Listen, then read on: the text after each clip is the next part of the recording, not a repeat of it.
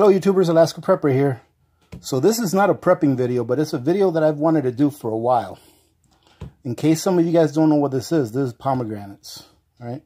And it's probably one of my favorite fruits due to that I have a lot of memories eating these when I was a little kid with my uncle.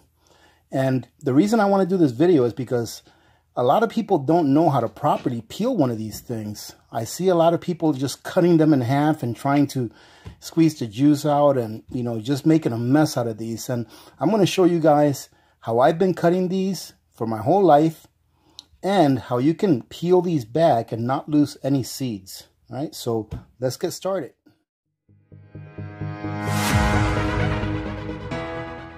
All right, so as you can see here, we have a nice big pomegranate. And I actually have to go to like 2 or 3 stores to get these. So the first thing we're going to do is with a knife, we're going to cut the top off, but not so much that we're going to break into or cut into any of the seeds. So you just kind of skim this top off right here. See that? And we're going to do the same thing with the bottom. Now the bottom is going to be a little tougher because it's got this little stump in here. But just be careful, especially with the bottom. You don't want to be working too hard and cut yourself. So there you go. We've got the bottom and the top cut off. So now what we're going to do is we're going to go ahead and score the entire perimeter or circumference, I guess you can call it. We're going to score the entire circumference of this, being very careful. And you don't want to score it so much that you're going to be digging into the seeds. So as you can see, I'm just scoring it. I'm going to go to the bottom. And it doesn't have to be 100% perfect. You want to see? Look at that. I didn't even end up where I started. You see that? I started here. I ended up here. Now when we get to this little stump right here, you're going to put your knife in there. And when you put your knife in there, you're going to turn it a little bit. And you're going to hear it crack a little bit. You see how it's separated? See that? Okay. Same thing with the bottom. You're going to go to the bottom to the middle. Just go in a little bit. Separate it just a little bit. And then it's going to be ready for it to pop right open. So check this out. Look at how easy it is to peel that back now. Now, this is where people run into problems. They're like, what am I going to do about this? Okay, so I'm going to show you. Let me go ahead and grab the bigger piece. And let me go ahead and grab the smaller piece right here. I'm going to go ahead and cut into this one. And then I'm going to do the bigger piece and put it on a little bit of a fast speed so you can see me do the rest, so that you can see how easy it is and you'll be confident doing it yourself. So once you've got this, you need to get rid of this right here. So we're just going to go ahead and put a little slice right there, and you're going to go over here.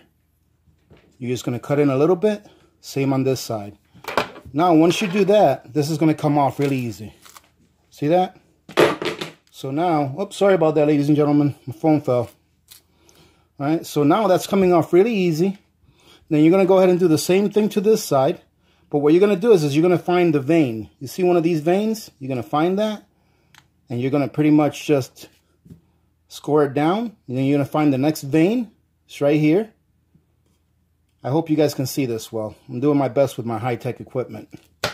Okay, now that we got both of those veins cut, we're going to go ahead and peel this back, and it's going to peel back really easy. So what I do is I go ahead and peel back all the pieces, and then I put them aside, and then I take the seeds off. So what we're going to do now is we're going to go ahead and get this membrane out of here, which is very easy to do. Just peel it back. And then we're going to peel these back and find all of our veins. And by a vein, what I mean is this part right here. You see where it's separated on the inside? So we're going to peel this back nice and easy. Same thing over here. You can just leave that there. I'm going to peel back this membrane.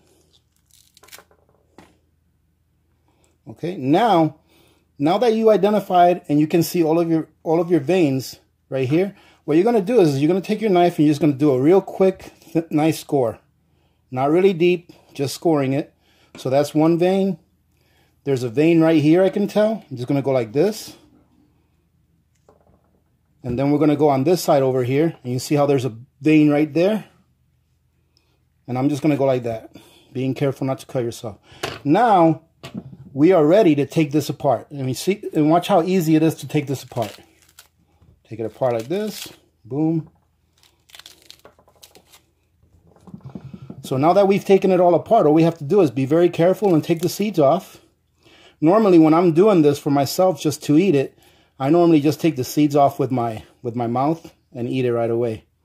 And some people eat the actual seeds. I usually just get all the juice out of it and throw the seeds out. And you can see that we have a really nice cluster to work with. So now, all you have to do is this. You want to be gentle with it. Depending on how ripe your pomegranate is, will depend on how gentle you have to be with it. I like my pomegranates really ripe because the more ripe they get, the sweeter they get. And it seems that they're a lot juicier as well. So as you can see, that was pretty easy to do. And I would dare to say that we haven't lost any seeds. Now there is a little bit of juice in my hands from some really overripe seeds. But this is a much better method than trying to cut this thing in half with a knife and then trying to get the seeds out of it when half of the seeds have already been cut through.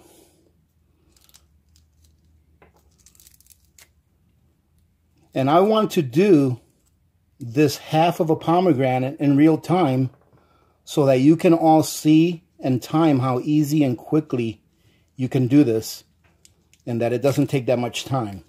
Now, I know that pomegranates are pretty popular nowadays. There used to be a time where they were not really that popular, and people like to use them for the holidays, you know, for salads and whatever it is that they like to make with them. I just like to eat them just like this. I don't really like to bake with them or cook with them. I just like to eat them just like this. But one thing that you can do to preserve these is you really don't want to preserve these as a whole pomegranate, because this right here, the skin, the inside and the outside, in my experience, will go bad or will start to go, you know, bad before the seeds do.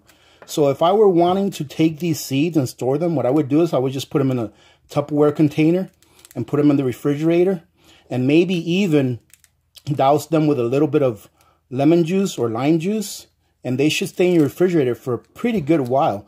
I would say that they would stay in your refrigerator for even up to 3 weeks to a month. If you did that, still good. That way you'll know that you have these ready to go ahead of time, and you won't have to be fighting the crowds at the supermarket to try to get these to make whatever holiday dish you were going to use them for.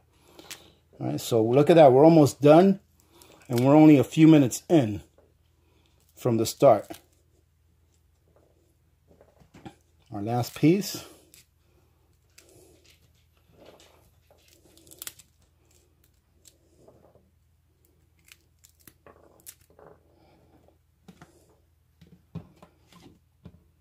And there you go. That's half of one.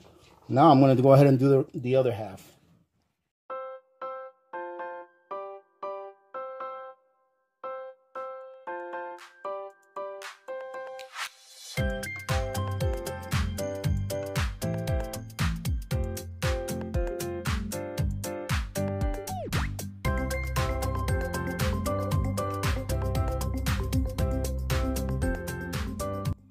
And there you go, ladies and gentlemen. As easy as that. So if you've never tried using that technique, the one that I just showed you, on how to look for the veins and score them and then tear it apart really easy, give it a try. Anyone can do it. Like I said, I've been doing this since I was a little kid, so it's kind of second nature to me as far as doing it, but it doesn't really take a lot of practice to learn how to do it. And look at that. We saved, I would say, about 99%, if not 99% plus of our seeds. Maybe 1 or 2 got crushed because they were over ripened. But this is a lot better than just trying to cut that pomegranate in half and losing all of that juice and all of those seeds doing it that way. All right, so ladies and gentlemen, that's going to be it. Hey, listen, if you appreciate that I kept this video under 45 minutes, give me a like and share. All right, and thank you very much for joining in also.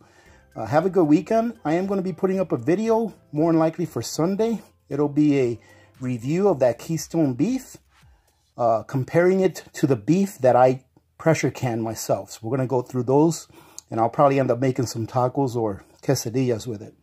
So having said that, remember to be good to each other. When good people do good things happen. Remember to reach one, teach one, and repeat. If we all did this, the world would be a better place, and you know that it will be a better place. Many blessings to all of you and your families.